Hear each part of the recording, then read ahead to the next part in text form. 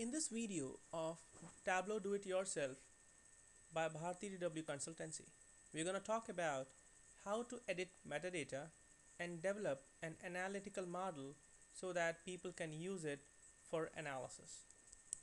So in this video, we're going to see how to edit metadata and develop an analytical model. So open the Sales.TWB file, which we created in video number 35 earlier. You must have downloaded salesdbnew.mdb file. If not, send an email to get the file and then go to the worksheet. So in the last video we had this worksheet, and you see that this is not exactly the model which a user would prefer to create reports or analysis.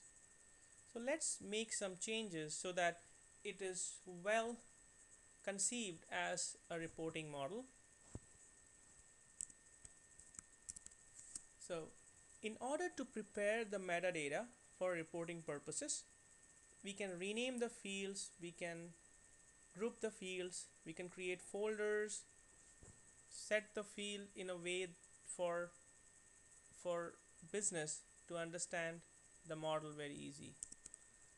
So grouping the fields, set the data format of the fields as per the business needs and requirements, and also create hierarchies, group by fields, and also hide the fields which are not required for reporting. So this is the whole concept of creating metadata model, and I'll show you how to do it. So once you are here, you can see the table names as we mentioned earlier. Click on this and say group by folder. It's currently selected as group by data source table. Select as group by folder, and you can see all the fields light as if there is no categorization or tables in there. Please note that month is not a measure. So first of all, drag and drop month on the top. Now you can create folders, one for each area. So first of all, I'm going to create folder and say customer, and under that I'm going to add specifics related to customer. So customer city, code, customer country, customer date of birth, customer name, customer type. Now you can see that this customer type field is just a joining criteria, and it's coming from customer type category, but I already have a customer type, so I am going to hide this field. In order to hide this field, click on this and say hide. It's hidden, and I don't want to see hidden fields, so I'm gonna go here and say hide all, or click on show hidden field, and remember that field which was here, it's gone. To get back, click on show hidden fields, and there you go. So I don't want to see hidden fields, it's hidden. Now this is again customer related, customer ID, and again customer ID, which is a joining field. I can hide this field, subcategory. So you can see anything related to customer, I put it in customer folder. Next, I'm going to create another folder for product. So create, add a folder, or create a folder and say product.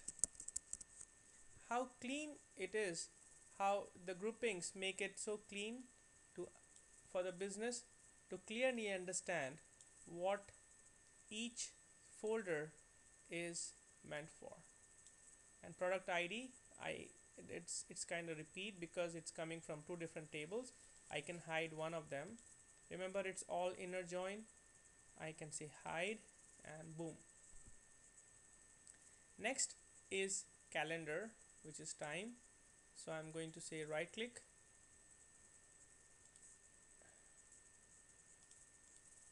create folders.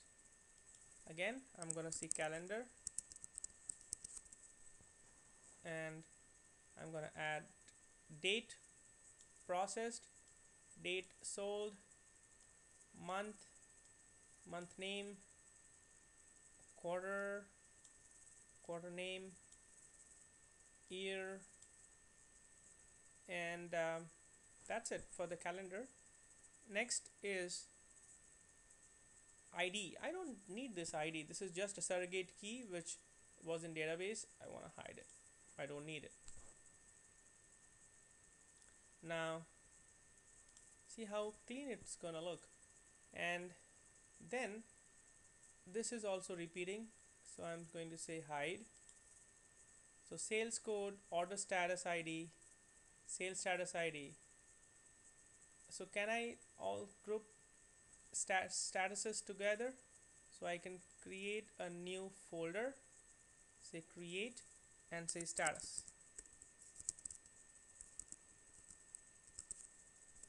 And in this status I'm going to drag, so sales code, sales name, and sales type ID. Do I need sales name and code? Maybe not. Sales type, yeah, let's keep the sales type, but sales code and name, I'm going to hide the code. Let's put the name out there. I'm hiding the code. So see how clean it has become.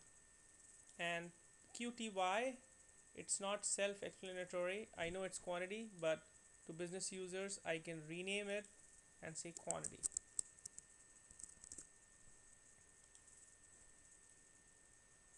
Next, I can create hierarchies in customer. So country, city, so drag it and drop it.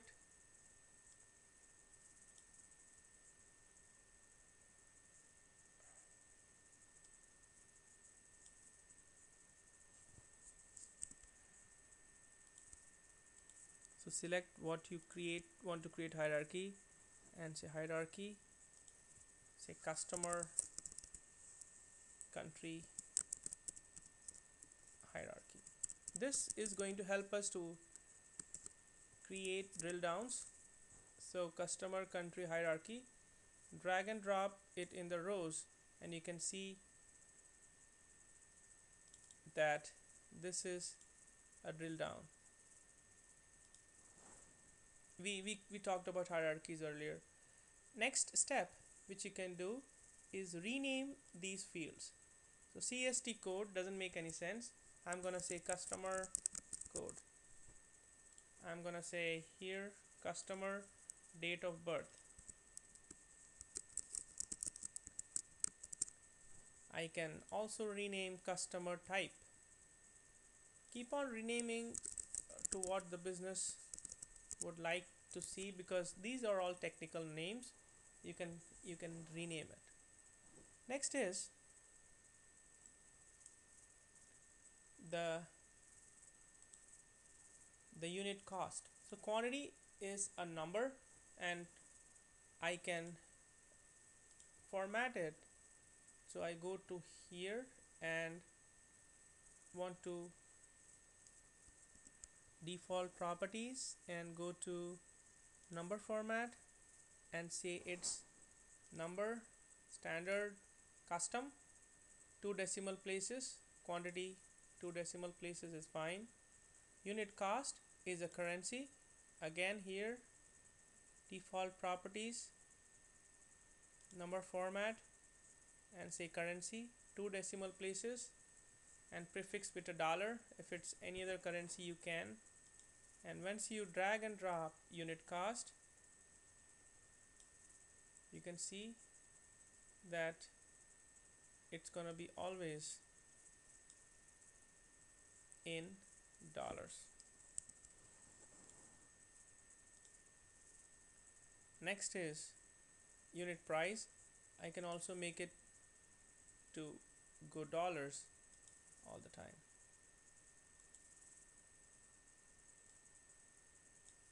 There you go.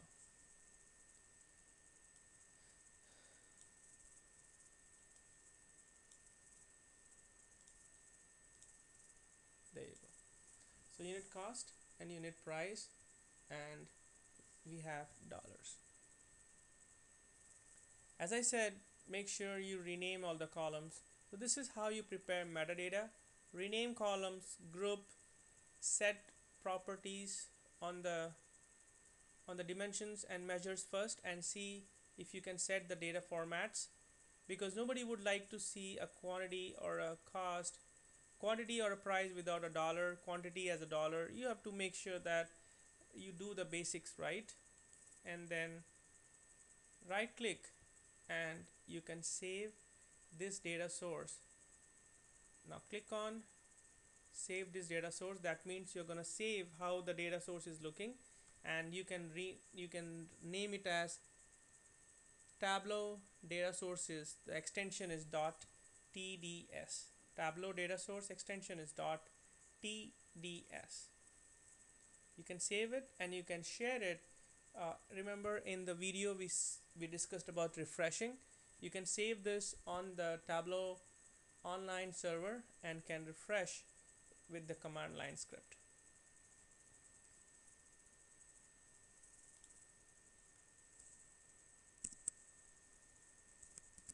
So save the workbook as Sales.TWB file, and let's do the following hands-on exercise. So hands-on 53, create a new Tableau workbook. Once you have downloaded this MDB file, and connect this file and then create joins using shipment. So instead of the sales, you're gonna use the shipment. Next, create an extract and refresh it using the command line script, which was shown earlier in the video number 33. So save it, push it onto the online public Tableau. Remember to create an extract and refresh the extract as shown in video number 33. And also make sure you prepare this metadata for reporting and analytical purposes. Hide the columns which you don't need. Save it as, you can also add calculations. For example, here I can add total or average cost. So I can create a calculated field because you believe that this would be used over and over again. So I say average unit price.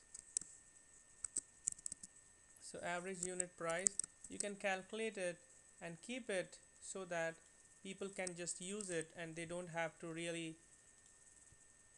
So average unit price can also be set for default properties and set it to currency. So think about what a person or a user would need in terms of calculations and create it beforehand, and make sure all the columns are named as per the business terminology. Thank you for watching. In the next video we're going to talk about projects, how to implement a project.